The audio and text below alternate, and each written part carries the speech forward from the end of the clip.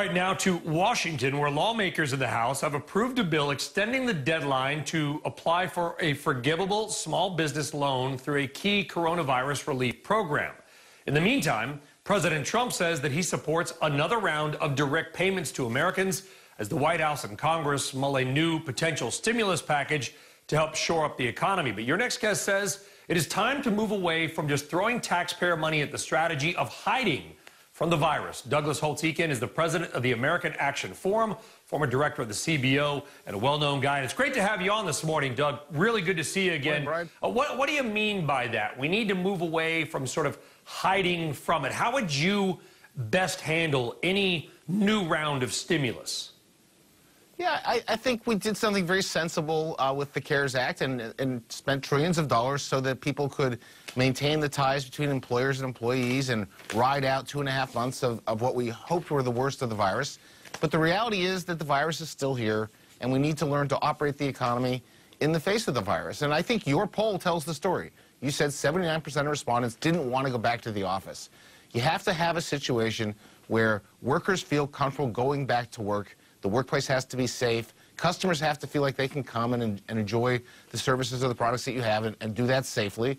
And so we need to focus on the things that will produce that. And if it's PPE, sort of giving everyone masks, or if it's modifying the workplace so that there's social distancing, whatever that may take, that's going to be the key. How do you get people to function in the face of the virus and do so safely? Well, I was reading some of the stuff that you posted, always smart as always, Doug, and one thing I did not think about, but you brought up, and that's, of course, why we have you on television, because you're smarter than we are, which is a lot of companies are not going to have any payroll or income tax liability this year, or very diminished. Yeah. Now, they have to submit that, whatever, monthly or quarterly anyway. Your idea would be to reduce their need to do that so they can maintain that much-needed short-term cash flow. Yeah, my thinking is heavily influenced by our experience after the terrorist attacks of 2001. After that, when I was at the White House and the CBO, we saw the economy struggle. And what I think we failed to appreciate is that we were trying to have an economy that could operate in the face of a threat, a terrorist threat. And if you think back, we had to do things we'd never done before, like set up the TSA, inspect every cargo container that came into the United States, protect headquarters and other landmark buildings. We spent a lot of money on the security mission. I think we're in the same situation now. We have a threat, it's a virus, and we have to somehow have the economy operate in the presence of that threat. So let's help companies make that adjustment. That's a costly thing for them. If we can take some other costs off the books by reducing their taxes, that would be helpful. So my idea is to reduce the tax they're going to pay, which is the payroll tax. They're probably not going to have an income tax liability. Let's reduce the payroll taxes for those things they do to modify the workplace or provide equipment so that people can work safely and operate safely in that environment. On the political side, there's a book, by the way, and I don't know the author, so I'm not trying to sell the guy's book, but it was really good. It was called Everybody Lies, and it was about sort of how people tell the truth to Google, but they'll lie even when they're polled. You get a, quote, anonymous poll or survey at home, and people lie even because no one believes anything is actually anonymous. Right now, the polls have Biden up pretty big, but the polls had Clinton up big, and they had Dukakis up big. And I'm not taking a political side, Doug. It could have been the Republicans or Democrats or flip it. Sure. How close do you think this race really is right now? This race will be decided just as the previous race was by a small number of swing voters in key battleground states. So 14 points in a national poll really doesn't mean anything. What can you say and do to move those key voters in Ohio and Wisconsin and Michigan, the places where President Trump was successful in 2016? That's the key. And those voters are still movable. There's no question about that. They're not locked in.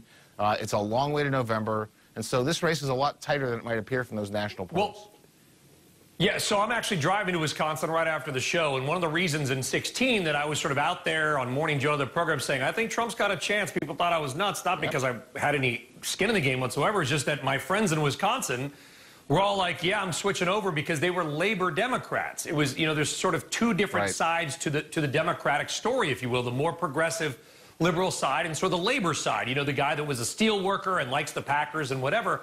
They switched. There's really about 19 counties, from what I can remember, that actually turned the election, if you will. Yep. Do you think those voters will either switch back or just maybe not vote? I think the key for the president is that his handling of the pandemic, his response to the social unrest, has actually taken some of those swing voters and put them in the Democratic camp. He has to instead be successful, as he was in the past, arguing he's there for jobs in the economy. He's there to make the country safe against China and other threats. That's the key for him. And to point out that his opponent, Joe Biden, will not be that. And he has to make it a choice between Trump and Biden. The Biden strategy is real simple, which is let's have it be a referendum on the president. I'll just hang out in Delaware. You guys think about this. So, you know, we're seeing this conflict of strategies play out right in front of us. Yeah, and Biden has done, you know, he's got to do a good job, I will, of speaking to that labor Democrat in Erie, Pennsylvania, and Kent County, Michigan, and Kenosha, Wisconsin. Long way to go, and I've got a long drive after the show, but I'll let you know how it goes, Douglas, as I stop and poll people at gas stations. Phone in as you go. We can take a poll. Yeah. All right, Douglas Holtz-Eakin, great to have you on Worldwide Exchange, buddy. Thank you very much. Really smart stuff. Thank you. As always.